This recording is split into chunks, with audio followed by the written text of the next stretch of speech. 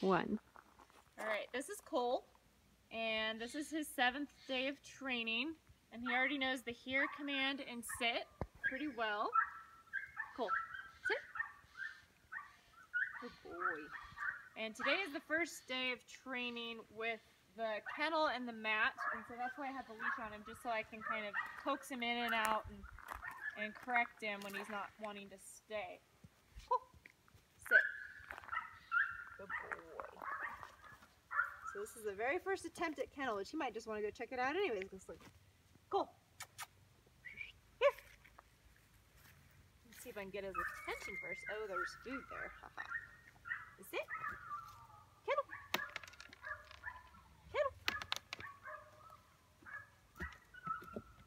So the first day we just try to get him into the kennel and get him comfortable. Some dogs get scared of it, so he obviously isn't. So it's just getting him familiar with it for the most part and giving him a reward. And then kind of towards the end, I'll probably try to get him to try to stay in there for a certain amount of time and then correct him a little bit.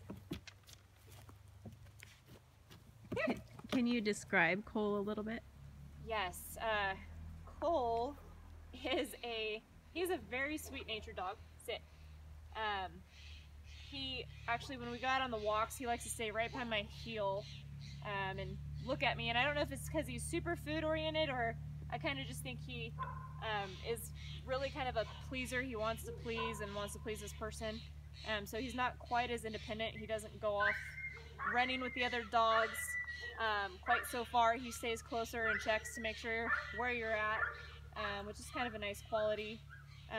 But he still does go pick up a stick and run and play like the other puppies. He's just a little bit more quieter natured. Cole, here, here. Cole, here. Sit. Good boy. And he is very food oriented, and so when we're in a different, there's a little bit of food on the ground from training the other puppies, and so he's finding it, huh? All right. Here, bud.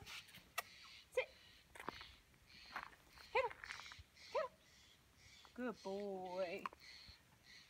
Good boy. Yeah, he has a really super soft coat too, compared to his siblings, and that's kind of fun. And then you were saying that the fact that he stayed close to you would be good for on hikes or if you're a jogger. Yeah, I think it'd be a really, personally, I think it's a lot of fun when they kind of stay with you, because then, I mean, you don't even have to have him on a leash really, and he comes really well to the here command, so it's kind of nice just to have him right beside you and keeping up with you. You know, being the fact that he's a lab and he has enough energy, he's going to be able to go out on long hikes and runs just fine. Oh, here! Here! Here! You sit? Good boy.